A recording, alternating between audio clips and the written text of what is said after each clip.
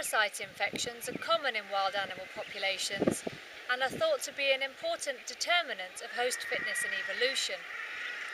However, quantifying parasites, particularly endoparasites which are found internally, can be extremely difficult. One method for measuring endoparasites is to destructively sample the host and to measure parasites by dissecting them out of the gastrointestinal tract. An alternative method is to look at fecal egg counts.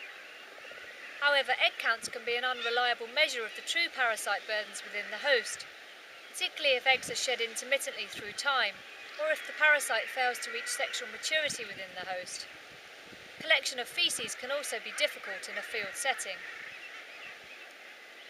Here on the Isle of May, Scotland, we are interested in assessing the impact of endoparasites on seabird hosts, focusing in particular on the European shag. The European shag is an ideal model system for investigating parasites because adult birds can be caught repeatedly throughout the breeding season and measured for parasites. Also, previous work in this species has indicated that nematode infections in the gut are common. However, the seabirds on the Isle of May have been part of a long-term monitoring study stretching back to the 1970s, and hence destructive sampling of the birds is not possible. We needed to develop a new method to try and quantify endoparasite burdens in these birds.